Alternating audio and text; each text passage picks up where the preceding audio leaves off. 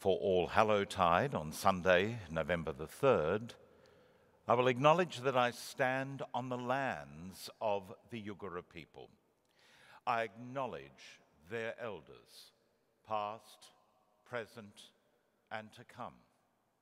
I acknowledge that the land and the waters of and around this land, of the Turrbal, Yagara, Yugurapul people, also those lands beside and intersecting with Yugara country, Quandamuka, Kabi Kabi, Waka Waka, and Gabi Gabi people, and Yagumbe people as well.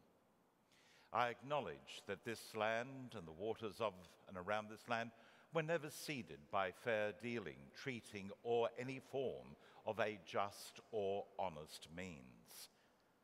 This is, was, and always will be theirs. Wanya, welcome in Yugara. Today is the first Sunday in November, and on the first Sunday of each month, we have a guided labyrinth walk and meditation. Normally, this is conducted in person with a live stream on YouTube and then viewing later on demand.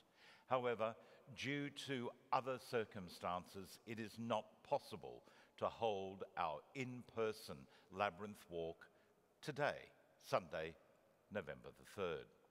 Therefore, this labyrinth walk is being pre-recorded. And quite marvelously, it is being re-recorded on the first day of Halloween, or All Hallows Tide. It is Halloween today, which is All Hallows Eve. Originally, we did record this a week ago, but unfortunately that recording didn't work. So, somewhere, something is saying, come back and do it again at the start of All Hallowtide, and here we are. All Hallowtide is a season of the church's year that looks to those who have gone before us. Tomorrow, in the calendar of the way that I'm standing here today on Thursday, the 31st of October, will be All Saints' Day. And then on Saturday, November the 2nd, All Souls' Day. All Saints remembers all of those who have gone before, professing the Christian faith, many of them paying for it with their lives.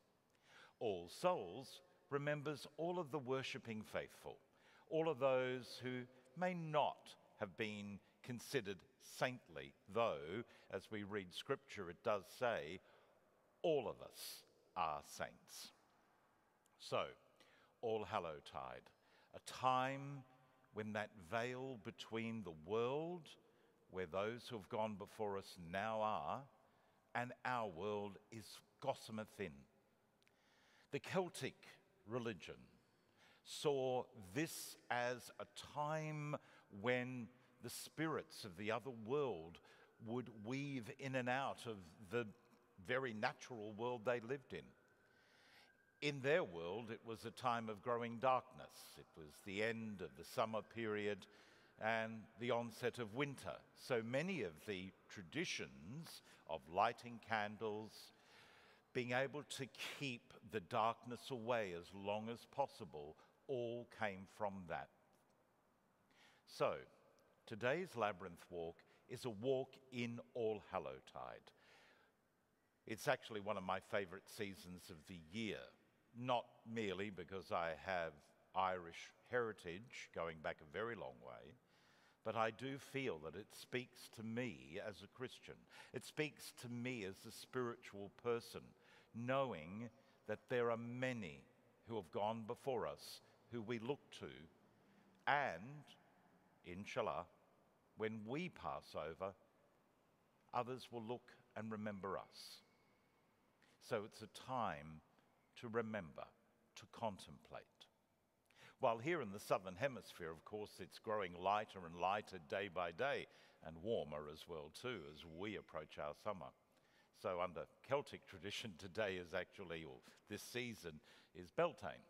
But the same is that at that time.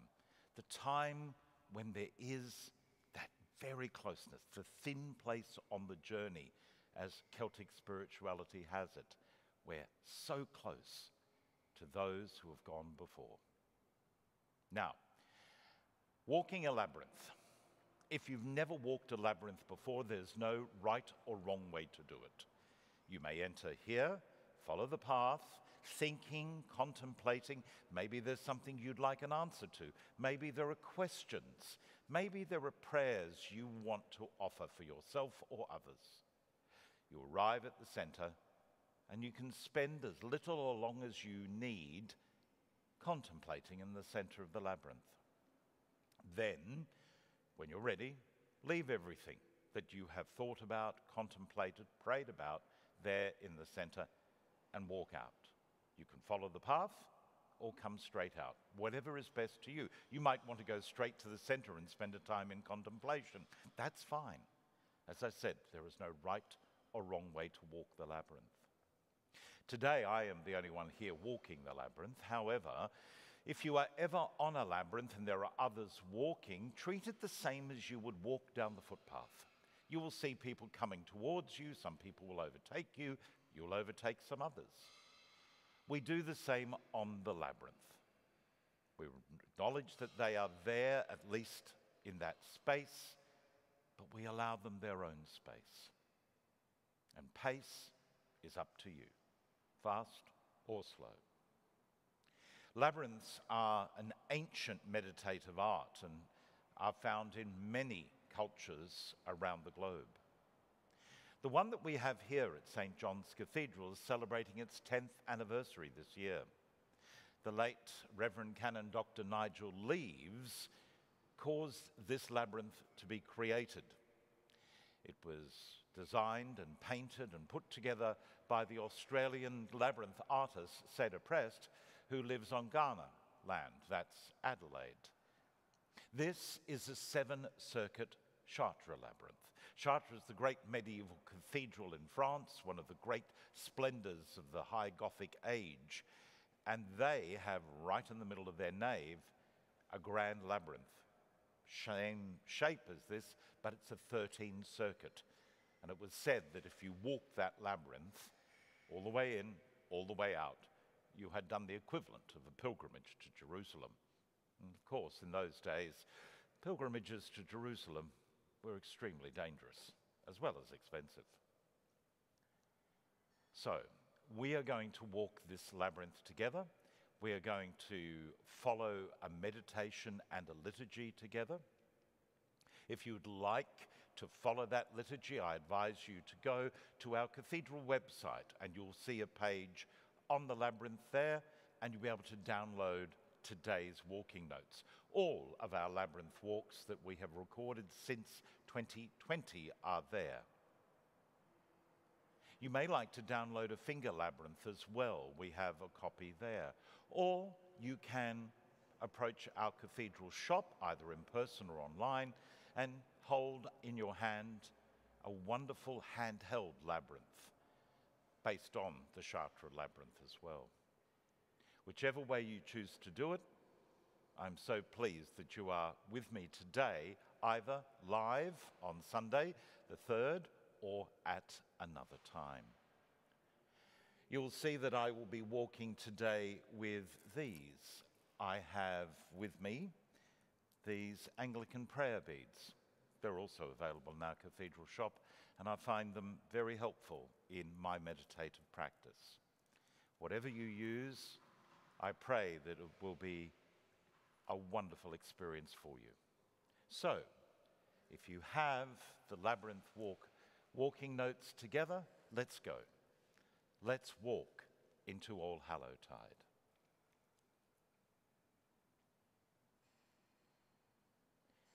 Anything that is in bold type, let's say together. Life is eternal, and love is immortal, and death is only an horizon, and an horizon is nothing but the limit of our sight. The Anglican priest and poet and musician Malcolm Guite in the Church of England has written a number of sonnets for the church year, and he has written 2 magnificent ones for All Hallowtide, one for All Saints and one for All Souls. We will do firstly the one for All Saints. If you would follow along with me. Though Satan breaks our dark glass into shards, each shard still shines with Christ's reflected light. It glances from the eyes, kindles the words of all his unknown saints. The dark is bright, with quiet lives and steady lights undimmed, the witness of the ones we shunned and shamed. Plain in our sight and far beyond our seeing, he weaves them with us in the web of being. They stand beside us even as we grieve, the lone and left behind, whom no one claimed. Unnumbered multitudes he lifts above the shadow of the gibbet and the grave to triumph where all saints are known and named, the gathered glories of his wounded love. As we commence our walk and time of meditation together, we will say this prayer praising our Creator. If you would say the words in bold type with me. Worship God in the grandeur of creation, God's majesty in the pounding waves, God's strength in the wind, God's creative work in the volcano, God's destructive work in the tsunami, God's love in the flickering fire, God's emptiness in the desert, God's constancy in the seasons. Worship God, give thanks, make peace. We're now going to walk the labyrinth together. I will be playing some music, and the music that I will be playing is from the Australian guitarist, Gareth Koch. This is a piece called The Fragrance of Paradise. It's his response to the early medieval trouvère and troubadour stories. It's a beautiful piece, and I hope that you will find it meditative for you as well. When I have finished walking the labyrinth, or we have finished walking the labyrinth together, please join me here again, and we will follow a ritual to close the labyrinth and that wonderful sonnet from Malcolm Guite for All Souls. So, let us walk into the fragrance of paradise.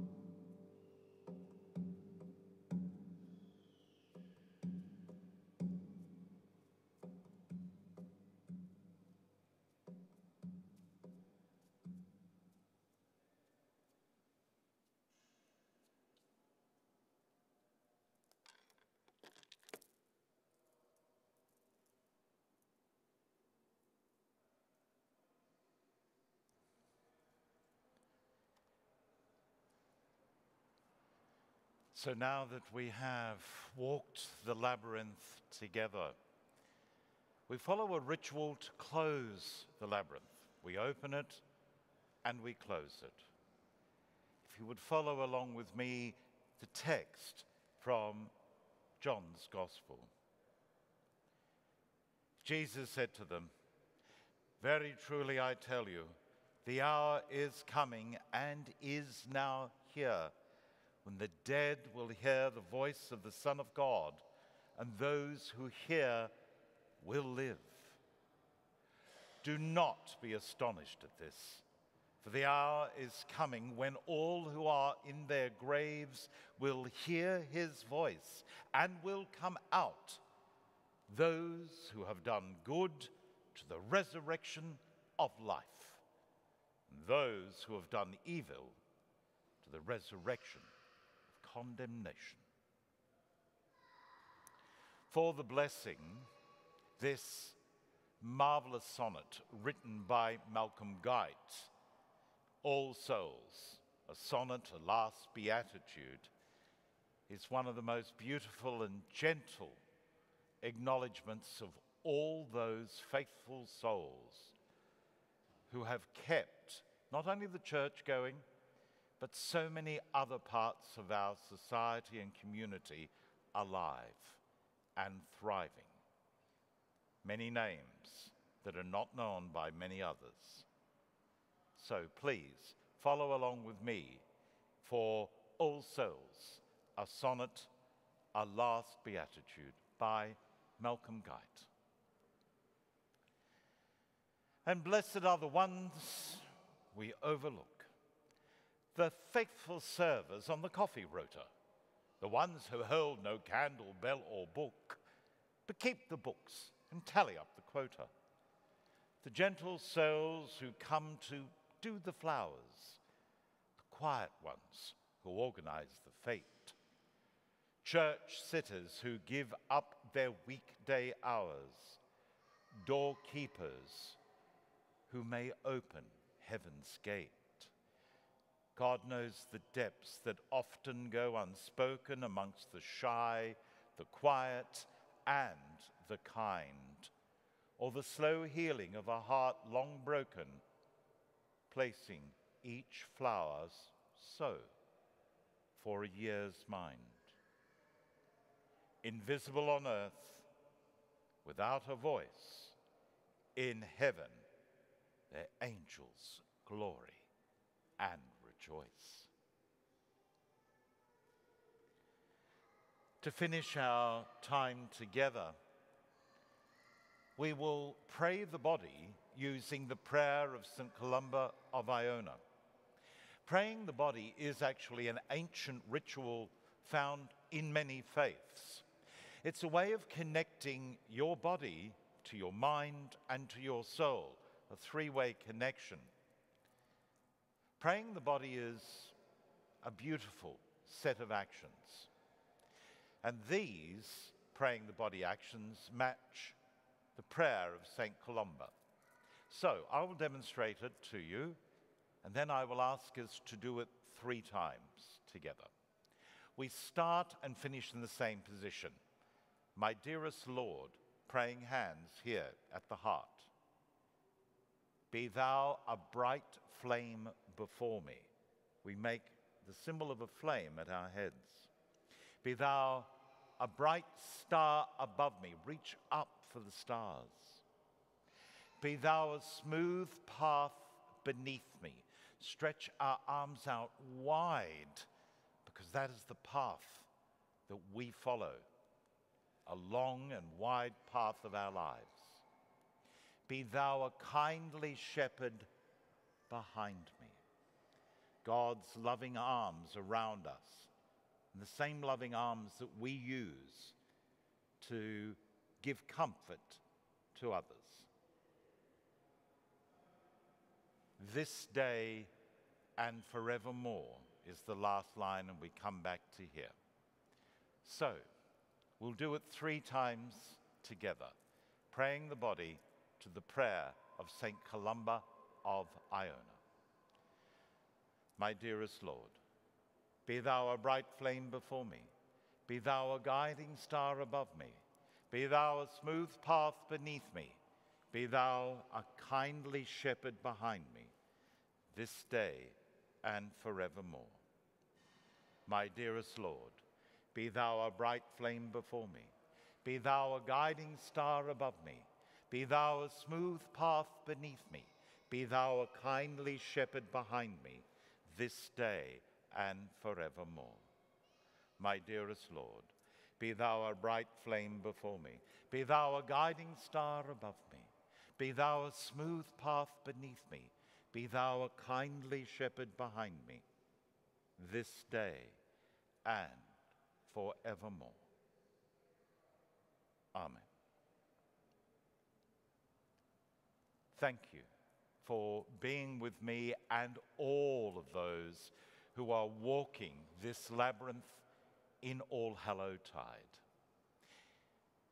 If you're ever here at St. John's Cathedral in Meanjin, Brisbane, look for our labyrinth. It is a canvas portable labyrinth. It's not always here because we are a busy cathedral church, particularly coming into the seasons of Advent and Christmas Epiphany.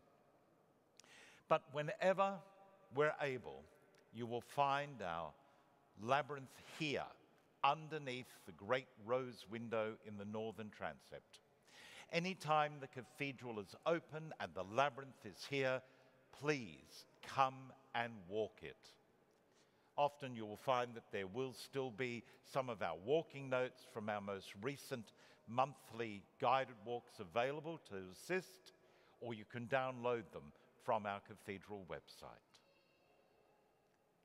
Our next guided labyrinth walk and meditation will be on Sunday the 1st of December. It is the first Sunday of Advent. It is also World AIDS Day.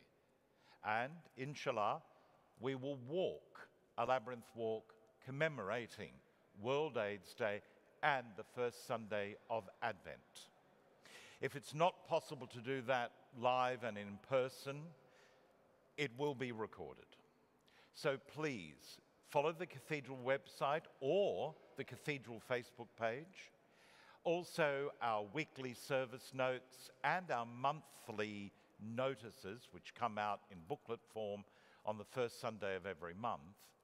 They will have updates on what's happening if changes need to be made. But whatever way you are able to be with us here at St. John's, we look forward to you being in the Spirit with us on our labyrinth. Peace be with you.